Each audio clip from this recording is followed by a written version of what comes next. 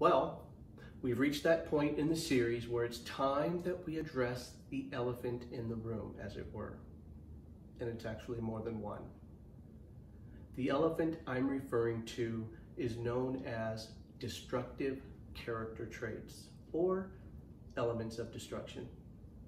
Because these are character traits that have no meaning or purpose in our lives except to hold us hostage to attitudes and emotions that, at the very core, are destroying us from the inside out. It's traits like these that are like a cancer and will destroy us and our relationships, and therefore they need to be eradicated, cut out. So the first character trait to be eradicated is pride. Now, you've heard the old proverb that says, pride goes before the fall. Well, the full version of that proverb really says, pride goes before destruction and arrogance before a fall. You see, the context for this proverb is actually more severe in nature, so let me just say this.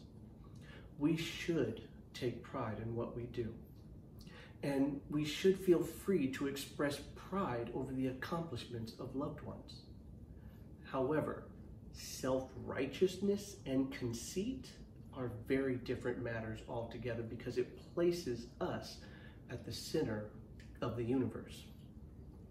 Pride keeps us from admitting our failures and tries to take credit for things that God has accomplished in our lives.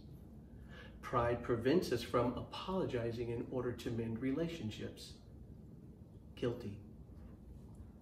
Pride keeps us separated from God. And lastly, and most importantly, pride prevents us from seeing our need for a Savior.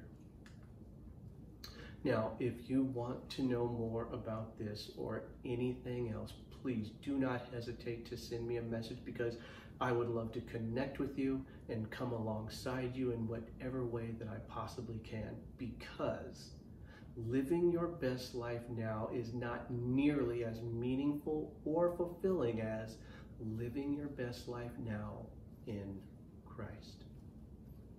See you in the next video.